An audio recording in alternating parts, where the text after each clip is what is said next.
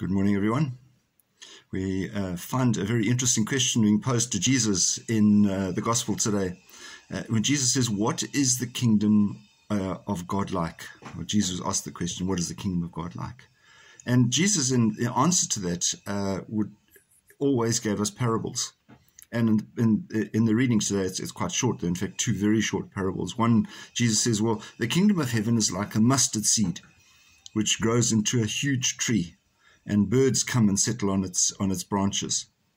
In the other parable, he says that the kingdom of God is like yeast, which when taken by the woman and added through 3 measures of flour, becomes bread. It rises and becomes something great. Those are all analogies that people of the time would be able to relate to. It occurred to me, what kind of analogies could we use today? What is the kingdom of God like now?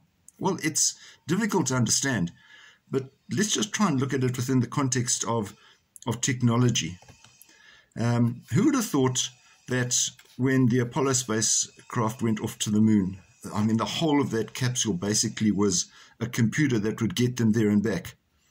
And yet these days, the technology that's contained in a cell phone, perhaps the one that you're watching now, the technology in that cell phone is more advanced and greater than they had available to them in the space capsule. That's just mind-blowing.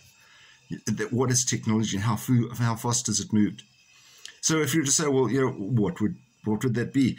Let's just say that the kingdom of God is like a cyber program, computer program, which would allow us to do things beyond our imagination, way out there. It does fascinating things. I mean, even if you have a look at just animation of movies and things like that, where people are looking at it, looks like a real image because of the way technology has taken it, and it's moving very fast. So where exactly would we find that analogy? Well, it simply says the kingdom of God is beyond our imagination. It's beyond our imagination. It's way out there.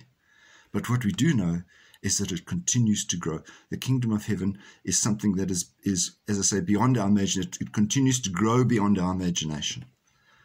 And if we try to identify it and we try to look at Bible readings and limit ourselves, well, it's exactly like that. Well, we're probably not even touching the surface. So let's just look forward to it and hope that we will get there. May God may God keep you safe today. May you have just a wonderful day. Try not to get caught up with too much technology today. God bless. We'll see you again. Bye-bye.